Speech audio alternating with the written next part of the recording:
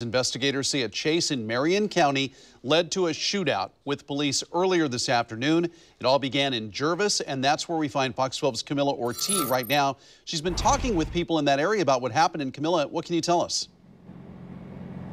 Well, Wayne, neighbors I talked to on this side of the crime tape here who happened to be home told me they didn't hear or see anything out of the ordinary, but you can see police are still here investigating. In fact, they just set up that light moments ago, illuminating one of the homes here on this block that's partially blocked off.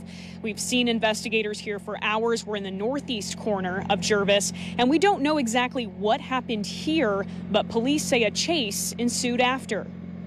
Marion County deputies and Silverton police officers started following the suspect vehicle, a white Ford F-150. According to OSP, someone in that pickup shot at officers as they were driving through Silverton, and scanner traffic indicates they were moving fast. Probably 100 miles an hour.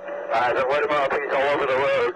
Also, according to scanner traffic, the driver may have hit another vehicle and trailer during the chase. Police say the pickup stopped on Highway 214 near Forest Ridge Road Northeast, where someone inside the pickup again shot at officers, and officers fired back. We got shots fired.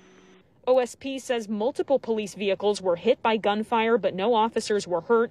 The man was taken into custody, and his passenger, a woman, was taken to the hospital with life-threatening injuries. Again, police say this may have started as a possible kidnapping, but we don't know how the woman, the passenger in the driver's car, was hurt.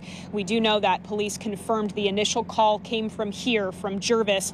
We'll, of course, be sure to update you as we learn more on the investigation. Reporting live tonight in Jervis, Camilla Ortiz, Fox 12 Oregon.